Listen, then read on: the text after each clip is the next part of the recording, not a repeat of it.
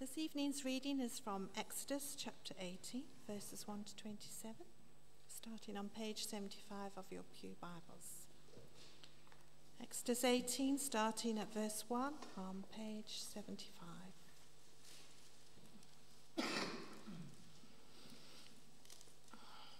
Now Jethro, the priest of Midian and father-in-law of Moses, heard of everything God had done for Moses and for his people Israel, and how the Lord had brought Israel out of Egypt. After Moses had sent away his wife Zipporah, his father-in-law Jethro received her and her 2 sons. One son was named Gershom, for Moses said, "I have become an alien in a foreign land." And the other was named Eleazar, for he said, "My father's God was my helper. He saved me from the sword of Pharaoh." Jethro, Moses' father-in-law, together with Moses' sons and wife, came to him in the desert, where he was camped near the mountain of God. Jethro had sent word to him, "I, your father-in-law Jethro, am coming to you with your wife and her 2 sons." So Moses went out to meet his father-in-law and bowed down and kissed him. They greeted each other and then went into the tent. Moses told his father-in-law about everything the Lord had done to Pharaoh and the Egyptians for Israel's sake, and about all the hardships they had met along the way, and how the Lord had saved them. Jethro was delighted to hear about all the good things the Lord had done for Israel in rescuing them from the hand of the Egyptians. He said, "Praise be to the Lord, who rescued you from the hand of the Egyptians and of Pharaoh, and who rescued the people from the hand of the Egyptians. Now I know that the Lord is greater than all other gods, for he did this to those who had treated Israel arrogantly." Then Jethro, Moses' father-in-law, brought a burnt offering and other sacrifices to God, and Aaron came with all the elders of Israel to eat bread with Moses' father-in-law in the presence of God. The next day, Moses took his seat to serve as judge for the people, and they stood around him from morning till evening. When his father-in-law saw all that Moses was doing for the people, he said, "What is this you are doing for the people? Why do you alone sit as judge while all these people stand around you from morning till evening?" Moses answered him, "Because the people come to me to seek God's will. Whenever they have a dispute, it is brought to me, and I decide between the parties and inform them of God's decrees and laws." Moses' father-in-law replied, "What you are doing is not good. You and these people who come to you will only wear yourselves out. The work is too heavy for you. You cannot handle it alone. Listen now to me, and I will give you some advice, and may God be with you. You must be the people's representative before God and bring their disputes to him. Teach them the decrees and laws, and show them the way to live and the duties they are to perform. But select capable men from all the people, men who fear God, trustworthy men who hate dishonest gain, and appoint them as officials over thousands, hundreds, 50s, and 10s. Have them serve as judges for the people at all times, but have them bring every difficult case to you, the simple cases they can decide themselves. That will make your load lighter, because they will share it with you. If you do this, and God so commands, you will be able to stand the strain, and all these people will go home satisfied." Moses listened to his father-in-law and did everything he said. He chose capable men from all Israel and made them leaders of the people, officials over thousands, hundreds, 50s, and 10s. They served as judges for the people at all times. The difficult cases they brought to Moses, but the simple ones they decided themselves. Then Moses sent his father-in-law on his way, and Jethro returned to his own country. This is the word of the Lord. Thanks be to God.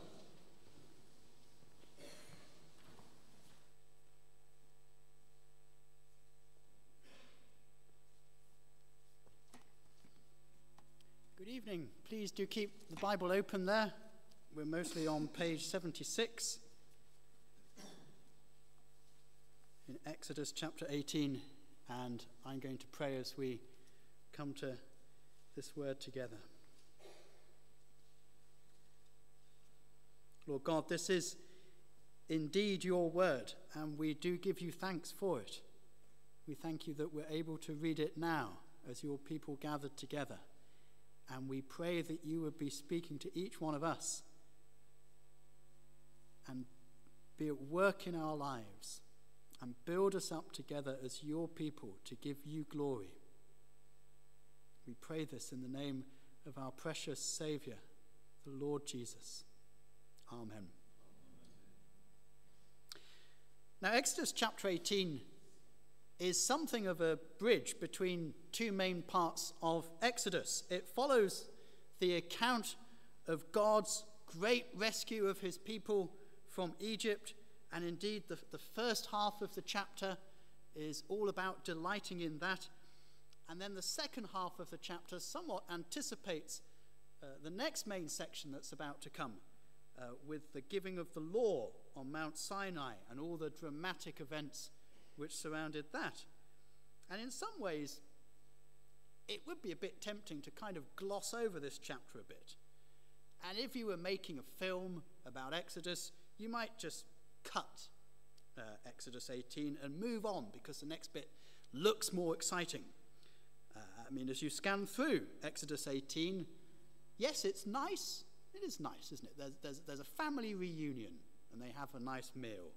And there's probably a lesson in there about accepting good advice and management techniques and so on. But, let's cut that bit out and move on, because it gets more exciting in the next chapter. Sometimes I think we may do similar things in our lives as Christians if we're always looking for the next big, exciting thing and feeling twitchy when everything's just ordinary. So maybe you remember being converted. Maybe that's you can point to a day and say that's when that happened. It was very exciting. Or the last time you really felt God using you powerfully in your life, and it was really exciting. And when's the next time like that going to come along? It's just ordinary and boring. Chapter 18 of Exodus is one of those very helpful chapters in the Bible that sits in between big and exciting things. And as those chapters tend to do, shows you something of what life ordinarily is like as a believer. And when you look at those sorts of chapters and you look closely, do you know what happens? You tend to get excited about them. That's what happened for me as I was looking at Exodus 18 this week. And you realize what wonderful things God is doing ordinarily in the lives of believers. So two things I think we see going on here that will help us to think about life as believers in between the dramatic and the sensational. We see God's salvation celebrated. We see God's people learning God's ways. That's basically what we do day to day as Christians. Celebrate God's salvation and seek to live his ways. Firstly then, God's salvation celebrated. And this is the first 12 verses of this chapter. Here we have Jethro returned to the narrative. I don't know there's something about that name. I always think I would have liked Jethro if I'd met him. I don't know why. But here we have Jethro. We've seen him before. Back in chapter 2, when Moses had fled from Egypt, he'd ended up staying with Jethro. And as we're told again here, Jethro was the priest of Midian. That means he wasn't one of God's people, being a Midianite. And he was a priest of Midian, so he was a priest in some false religion. And we read that Moses had married his daughter, Zipporah. And then years later, after the whole thing with the burning bush, Moses had returned to Egypt with Zipporah, his wife, and his sons who had been born. And that's where we waved goodbye to Jethro. But here we see him again. And I don't know whether Jethro had been converted before this passage, or whether these verses maybe are the story of him being converted. Some people think they are. Others aren't so sure. I think I fall into the category of being not so sure. It might just be that he deepens in his understanding significantly, moves on in his faith. Either way, I think the focus in these first 12 verses here is more on the general fact of God being made known and his acts of salvation being celebrated, all for his glory. Let me show you that. It happens in the events that are recorded, but also in the way that they are recorded. Let's have a look. Verse 1. We're told that Jethro in Midian had heard, and get used to phrases like this, of everything God had done for Moses and for his people Israel, and how Yahweh had brought Israel out of Egypt. He'd heard about that. That's not a surprise, is it, when you consider what's happened? All the plagues, the Passover, the crossing of the Red Sea. Not a surprise that words of that spread about a bit. And Jethro has heard it. This salvation of God, of God's people, is for God's glory. God's fame is growing. Next, we get details about Moses' family and the names of his sons. And the way that's brought in here is just adding to that picture of remembering and celebrating God's salvation. Now, it says in verse 2 that at some point Moses had sent Zipporah and his sons away. We're not sure when he did that exactly. It hadn't said in the narrative. It may simply have been that having recently crossed the Red Sea and being more in the neighborhood, Moses thought maybe the children would like a visit to Grandpa Jethro. I don't know. Anyway, they'd been off to see Jethro, and Jethro is bringing them back. And we're told the names of Moses' sons, verse 3. Very deliberately put in here.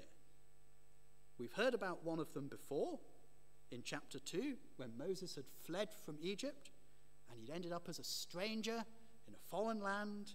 He'd named his son Gershon, which in Hebrew sounds like stranger there, because Moses had said, I have become an alien, a stranger, foreigner in a foreign land. We haven't yet heard the name of the second son, but we hear it here, Eliezer, which means God is my help, because Moses had said when he was born, my father's God was my helper. And we're told these two names again here because it's just through these details, just in the way it's recorded, we're just being reminded. See how far we've come. Moses was in exile, a stranger in a foreign land. Look where he is now after God had helped him, having led God's people out of Egypt in the most amazing way. So too for Israel. You could look at it more widely. Look how far Israel has come, the people of God. They were oppressed in a foreign land, and now God, their helper, has rescued them from the sword of Pharaoh. It all adds to the sense of the salvation of God, the salvation acts of God being remembered and celebrated. And that sense grows in the events that are actually recorded here. Moses goes out to greet Jethro, and they go into the tent. And what do they talk about? Verse 8. Everything Yahweh had done to Pharaoh and the Egyptians for Israel's sake, and all the hardships they had met along the way, and how Yahweh had saved them. They're celebrating God's salvation. They're rehearsing the details of it. It's not just in summary. It's not, hey, Moses, great that you're saved. And Moses says, yeah, it's great that we saved. Oh, gosh, Liverpool lost this week. It's not that at all. They go into details. Moses tells him everything that the Lord had done. This happened, and this, and this, and then God did this, and then we met this hardship. Oh, and God rescued us this way. And Jethro's heard it before, as it says in verse 1. He's heard it before, but he is delighted to hear it again. Verse 9, he's delighted to hear about what?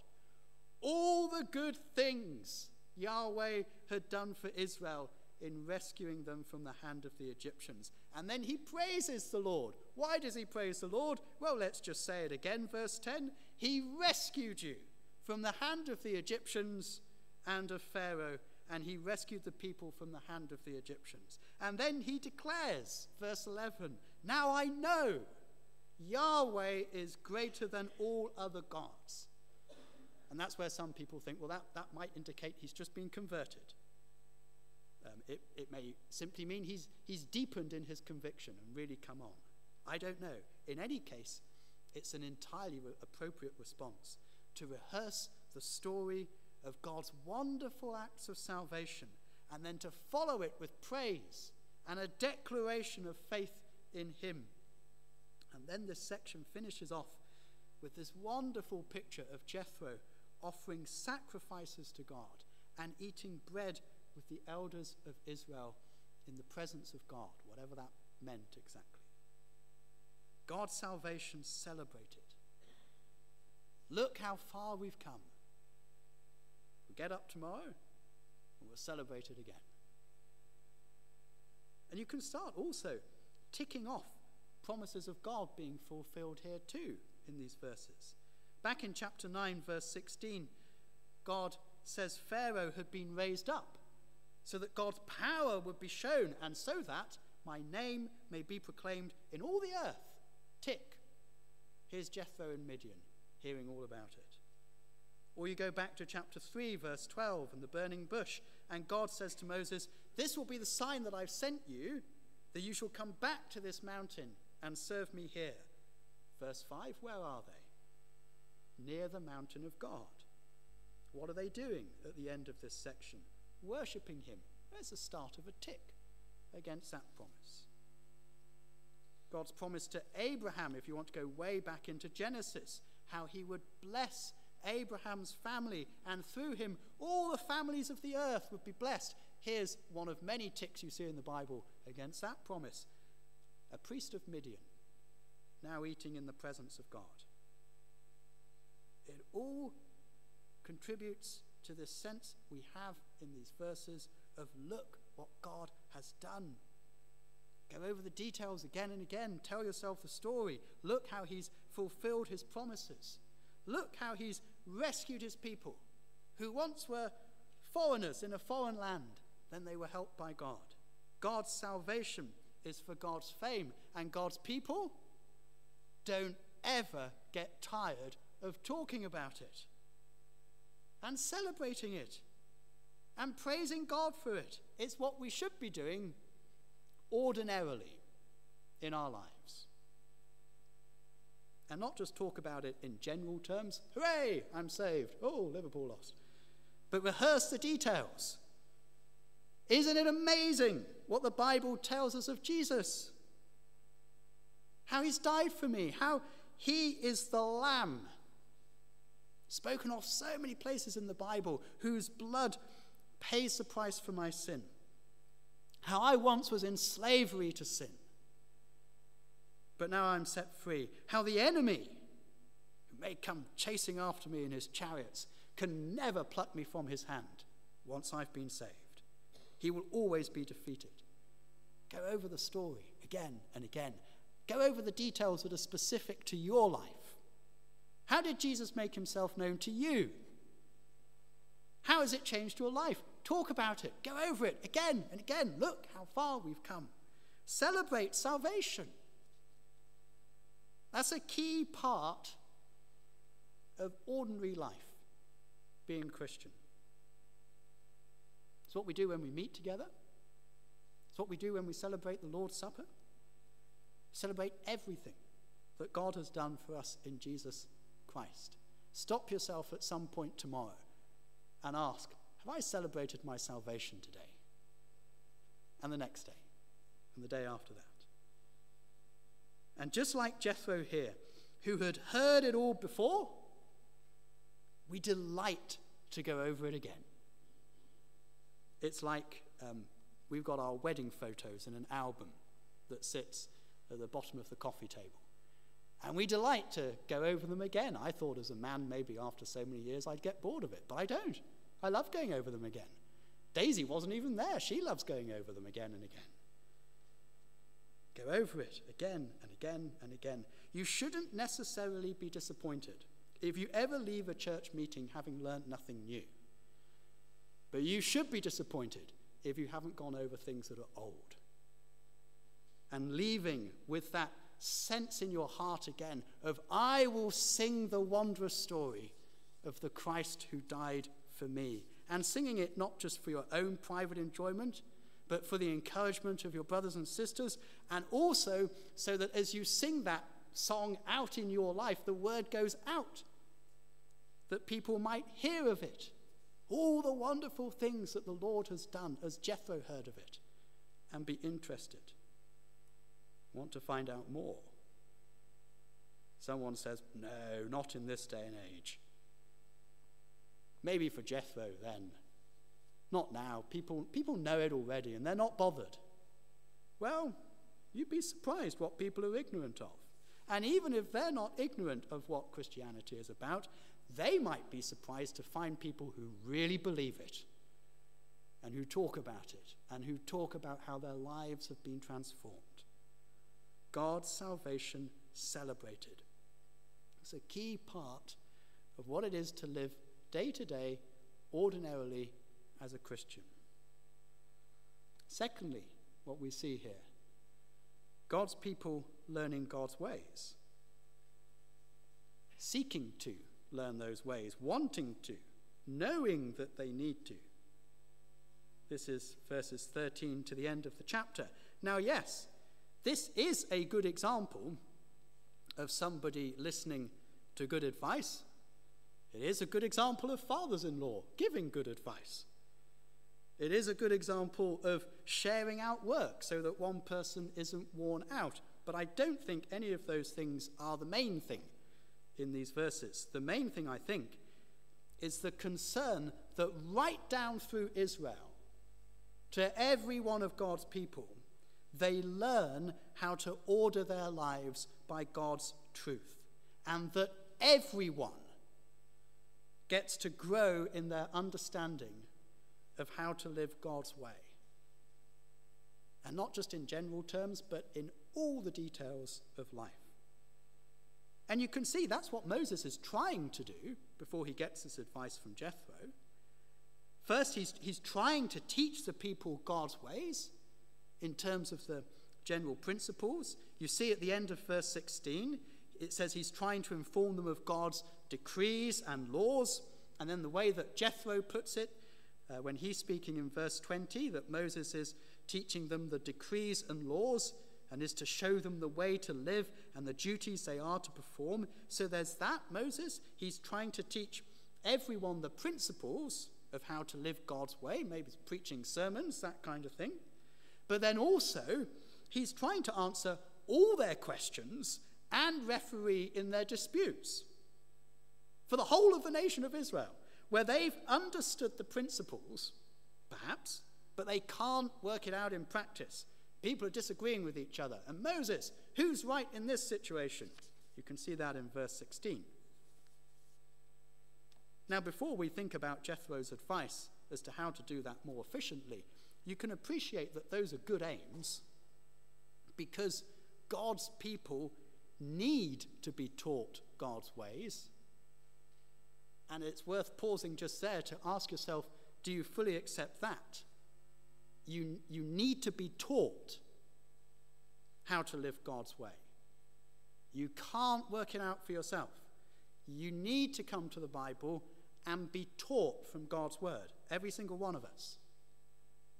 And I think it's so easy to forget that and to have a very basic idea of Christianity as though this is what it's about. It's being forgiven for all the wrong things I do.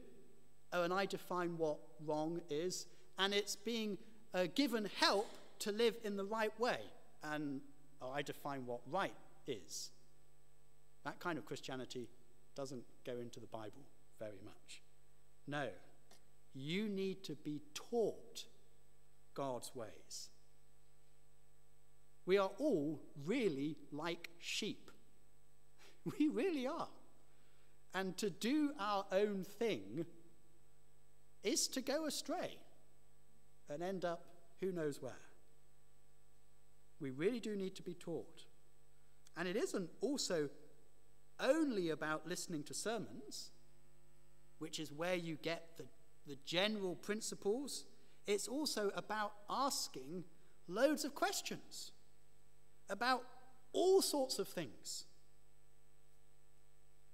Now, when I was ordained a few years ago, I don't know why this surprised me. It shouldn't have done, really.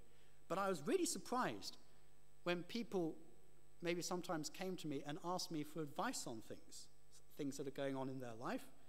It's not like it was happening every day, but it just surprised me the first few times that it happened.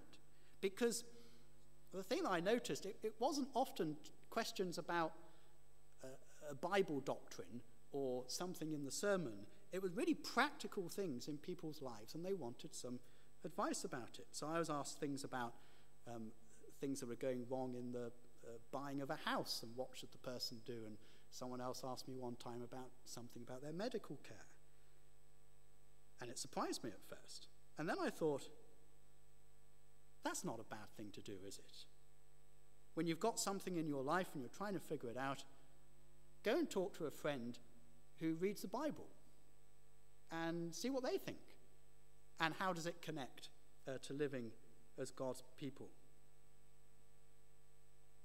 Now, it doesn't have to be with a minister, obviously. It can be another Christian. I have this thing that I'm struggling with. What do you think? How does that tie in with living God's way? And even just ordinary things. I remember in a Bible study years ago in London, someone was really thinking hard, should I spend this kind of money redoing my kitchen? She wanted to know what the Bible study group thought of that. Unfortunately, quite a few of the people in the group thought that was a bit quaint and funny. But it was great. Most of us don't even ask that question. I've got the money, I can do the kitchen. She wanted, is this the right thing to do?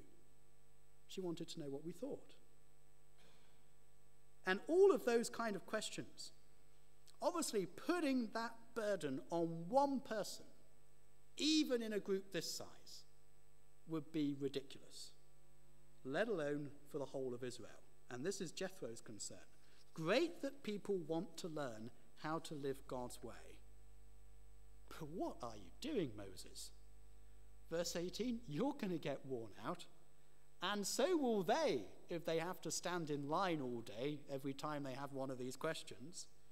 So this system of sharing the load is proposed and adopted. Moses is still the prophet, verses 19 and 20. He's still to continue to teach them God's laws and how to live, maybe through the preaching of sermons and outlining, these are the general principles of what it means to be following God. But then other men are to be appointed who are to be capable for the task, verse 21, and godly in character. And they can deal with everything but the very difficult questions. We do very similar things today as God's people. Those are the kind of qualifications that are outlined in the New Testament for elders. And we have people who take on roles in a church family looking after smaller groups, so that every person in a church family gets to grow as they seek to learn what it means to live in God's way in every aspect of their lives, everything that's going on. If they ask, that is. Something else I noticed when people started asking me various questions, they were all generally older. It may just be that us younger types aren't quite so wise to ask yet. Listen to sermons, understand them, and assume we can apply it in everything else in our lives. Seeking to live God's way. So there we are. Ordinary activities of God's people. They look back each day, celebrate their salvation, look how far we've come, delighting to do so, because it is so wonderful to praise God for what he's done, but also so that as we rehearse that wonderful story of salvation, we are part of how the word goes out and others get to hear. And then seeking to learn God's ways in everything. Do you know that's actually a rather wonderful way to live? Shall we pray now?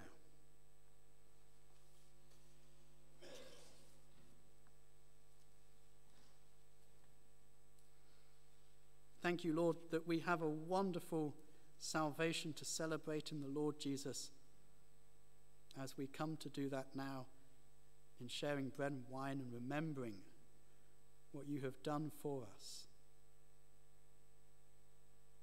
and how you have brought that home in our lives individually.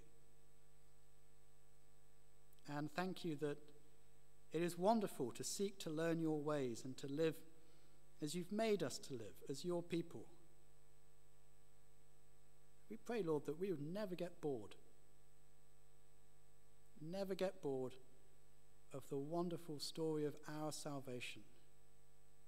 And never get bored of seeking to live as your people, giving you the glory. Do this work in our hearts each and every day, from now until when we are with you, in the glory that we await. We pray this in Jesus' name. Amen.